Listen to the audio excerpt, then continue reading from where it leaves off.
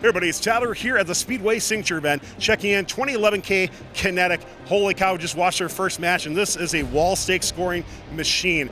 Already 2 tournament wins under their belt so far, an Excellence Award, Think Award, and a Skills Award as well too, so congratulations on all the progress you made so far, and definitely one of the big contenders here at Speedway. We're going to be breaking down their 600 RPM drivetrain, going more into that wall stake mech, some of the sensors you're using, and learn more about this complete rebuild coming up here on Pits and Parts.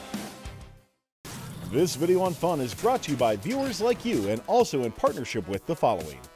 The Robotics Education and Competition Foundation provides fantastic programs for students from elementary school all the way through college. These include VEX, aerial drone competition, online challenges, JROTC, girl-powered, scholarships, certifications, and so much more. To discover these exciting opportunities, visit recf.org and get connected. All right, we have Anishka and Luke here to talk more about your 600 RPM drivetrain. So, of course, let's take a look underneath what's going on with that. I'd love to hear more about why you went that route and how it's been working out for you. Yeah, so we have a 6-wheel drive made up of 2.5-inch Omni wheels with 6 motors, and it's 600 RPM with a 1-to-1 gear ratio. Yeah, so on our old robot, we only had a 450 RPM drivetrain, which was faster than a lot of teams, but it was also slower than a lot of teams. And we found that our strategies with corner control and just rapid scoring weren't as effective with a slower drivetrain. So on our rebuild, we decided to speed up our drivetrain a decent amount to 600 RPM. And we found that in the previous tournament we went to with this drivetrain and at this tournament already, that speed has really helped us to score quickly and efficiently. So you're looking from a match strategy standpoint. Has that impacted your match strategy and how you're approaching it so far? Yeah, definitely. So at the start of the season, we were really unsure what the strategy would even be. And we quickly found out that controlling the positive corners as quickly as you possibly can was the most effective strategy. And so a big factor in that is, moving there as fast as you can, the drivetrain. So that really factored into switching to 600 RPM, and now that we are on 600 RPM, we can fine-tune that to figure out the best routes, the best contingency plans for getting to corners quickly. Speaking about big impact, I think your wall stake mech is really the big star of this robot as well too. So I'd love to hear more about what's gone into that. If we can maybe just show how that process works as well too. Luke, you'll be talking about as well as with Derek and Sawyer. So I'd love to hear more about this breakdown and some of the also tech that's gone into it. Yeah, so for a wall stake mech, we run it at 40 RPM. It's a 12 to 62th gear. And then, so how it works is if you could intake it. So we have our wall stake mech, a Lady Brown mech, invented by team 18522R. So it raises up, we intake a ring into the wall stake mech, and it's kept in by horizontal and vertical friction using this anti-slip right here, and these 2 pieces of Lexan. And then, since it's 40 RPM, it can efficiently score on the wall stake mechs. And as you could see with how the Lady Brown mechanism kind of went back and forth very effectively, very crisp, what we used to do, this is a rotation sensor mounted on this cross axle in which the Lady Brown spins upon.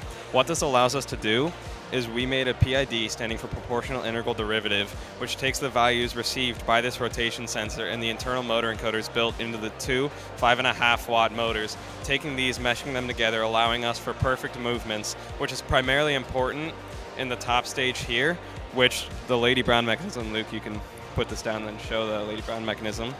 It's very important for this motion here, as if we had to put it up to the exact height by hand every single time, it would be very difficult due to the fact that it has to be in a precise place. So using this PID to do it is incredibly beneficial in every aspect of the game. Is there any difference between scoring on the alliance stakes versus the open wall stakes?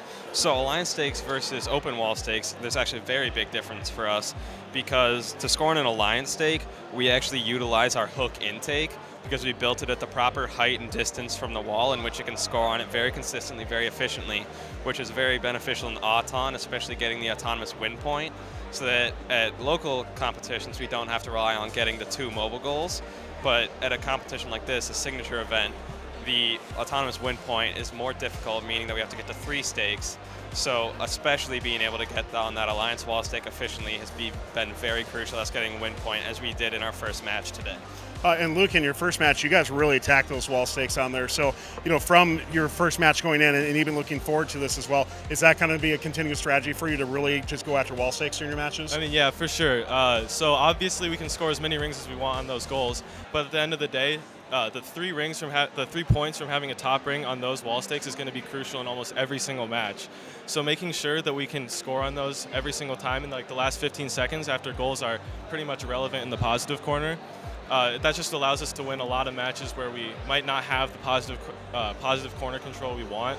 And yeah, the wall stake gives us a lot more opportunities to win, I guess. Yeah, as we see the meta of this game evolve, I mean, it just becomes more and more and more important to have good control over those. So it's great to see that your team has really tackled that as well. Karina, I got to ask you, looking at, for your team, we mentioned that you're doing a full rebuild for that. What are some other maybe key highlights that your team focused on, and why did you make those changes from your previous events? Yeah, so for intake, we originally had a flex wheel intake, which had a hood on it, but we switched to a hook intake, because we determined that we saw at many tournaments that having a hook intake really had a good benefit to scoring the rings onto the goals faster, which is very important in matches, making sure that we get the rings onto the goals as fast as we can and to the positive corners. And looking forward, for coming into this SIG, obviously your team has a great robot so far. Any major plans for future signature events yet, or are you going to wait till this event expires first?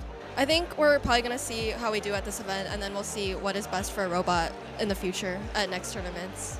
Awesome. Well, Kinetic, first off, congratulations once again on a great season so far. We can't wait to see how you do here at Speedway, as hopefully you're getting ready to qualify for Worlds. We really hope to see you there as well, too. Thanks for taking the time to explain all this. Great stuff in your robot. We can't wait to see how you're doing. Good luck the rest of the way. Thanks a lot.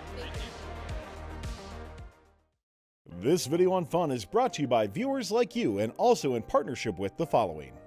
The Robotics Education and Competition Foundation provides fantastic programs for students from elementary school all the way through college. These include VEX, aerial drone competition, online challenges, JROTC, girl-powered, scholarships, certifications, and so much more. To discover these exciting opportunities, visit recf.org and get connected.